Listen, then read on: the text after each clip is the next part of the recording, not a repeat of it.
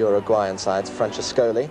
And I think you played against him in France, didn't you? I did, unfortunately, yes. He's a fantastic player, Johnny. He has marvellous technical ability. In actual fact, he's just scored the goal that won Marseille the French Championship. The viewers will remember that England, it's a very important ingredient in the recipe for every successful team.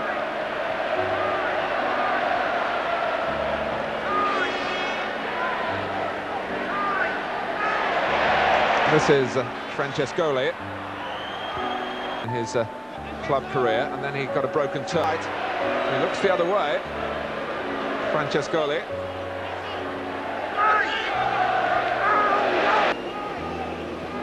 Nicely worked by Francescoli. Away on the right.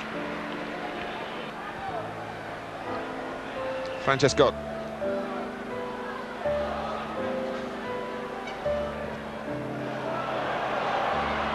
But here's Francescoli, spectacularly from that, but you do sense that the opposition is of a slightly better standard tonight. And there was no doubt that Ostolaza just had a look.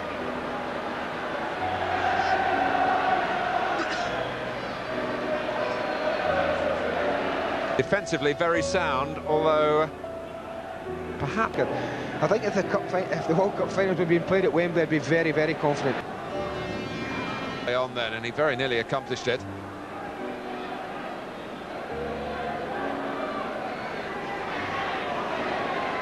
England problems. Players. Ruben Sosa. Francescoli. Paz. Ostolaza the score. Basically England playing 4-4-2 and a lot of fluidity from the opposite. It was just the sort of impetus that England are looking for from the captain.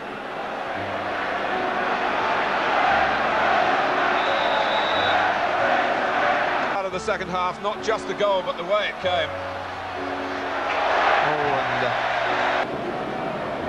and here's Francescoli.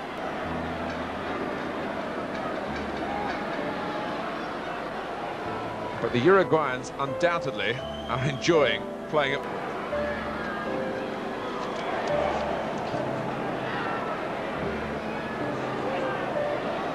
Alzamendi.